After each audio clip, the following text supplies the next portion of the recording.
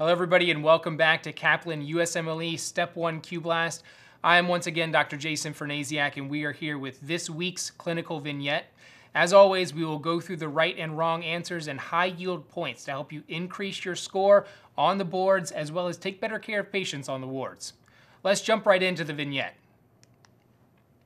An investigational oral contraceptive causes less weight gain than other oral contraceptives because it contains a unique progestin that blocks mineralocorticoid receptors.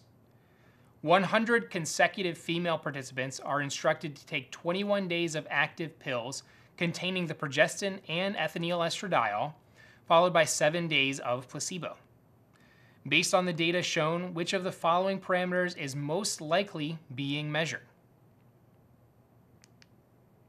Is it A, aldosterone, B, angiotensin II, C, pH, D, potassium, or E, sodium?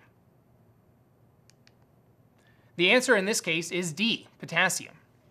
Now, since the new investigational combination drug is blocking the mineralocorticoid receptors, the actions of aldosterone will be antagonized during the first 21 days of the cycle. Sodium resorption and secretion of potassium and hydrogen ions should be diminished. The decreasing potassium and hydrogen ions will be seen in the urine. Now remember, for the graph, we are seeing urine potassium levels. This is not measuring the serum. Important on the boards to make sure that you look at the graph carefully so that you understand very clearly what it is measuring.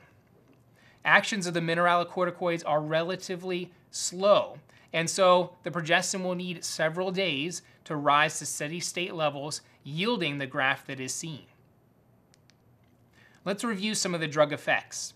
Aldosterone and angiotensin II, choices A and B, would be expected to be elevated during the first 21 days due to the suppression of aldosterone action, which releases negative feedback on the renin, angiotensin, and aldosterone system.